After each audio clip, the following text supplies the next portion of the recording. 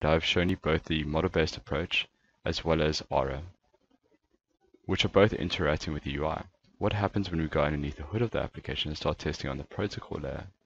Well, we know it's a lot faster because we're not interacting with any GUI objects. The problem is that APIs are seen as techy, complicated landscapes. Leveraging off the API scanning tool, which is embedded in Tosca Commander, we can remove this perception and allow everyone to test on this level. The API scanning tool supports definition files like XML, JSON, or we can connect directly to the service, like I've done here.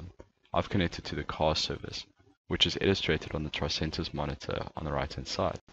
So what I've done is I've fired off a request to find out more information about Volvo, and then I've got a response back, like I've done now. But again, this is technical, so let's export this back inside Tosca. And when we export this API test case to Tosca, we can then define the relevant attributes that we want in our modules based on the modules and variations that we can define from this through this assistant. So let's choose, for example, make, enter, make, and string, which then will propagate to the associated test case. So let's expand that out, and let's use the autofill function to go and then preload and autofill that and just modify that accordingly. And then of course we can go and execute this. And as you'll see with the Tricentis monitor, it will illustrate the call to the backend.